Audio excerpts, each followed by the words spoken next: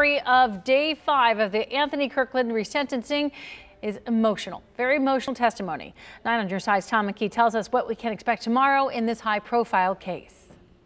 The emotional words in the Anthony Kirkland resentencing hearing Thursday came from the mother of one of his victims and the father of another. Police detectives filled in the blanks on his crime spree and how they cracked the case. Kirkland murdered 4 young women and burned their bodies in a crime spree from 2006 through 2009.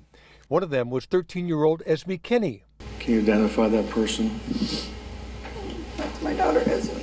The teenager was killed as she jogged around a Winton Hills reservoir. She was a total joy. Just had a bubbly personality and loved people, just excited to be alive. Another was 25-year-old Kimya Rolison. You identify that, sir? It's my daughter. How old was she approximately when that was taken? Actually, we didn't take that.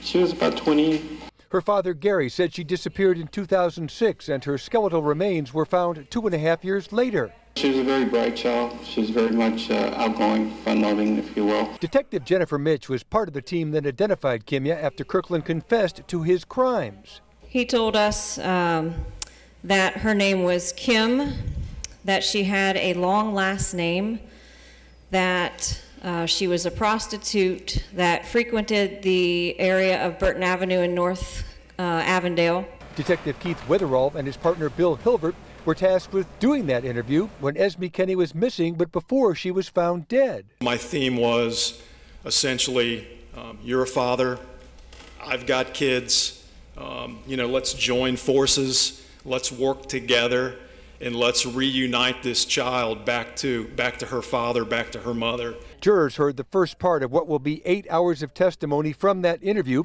Kirkland falsely claiming he found Esme's watch and iPad. So what do you do when you see these items? I pick them up. Okay. And then what do you do?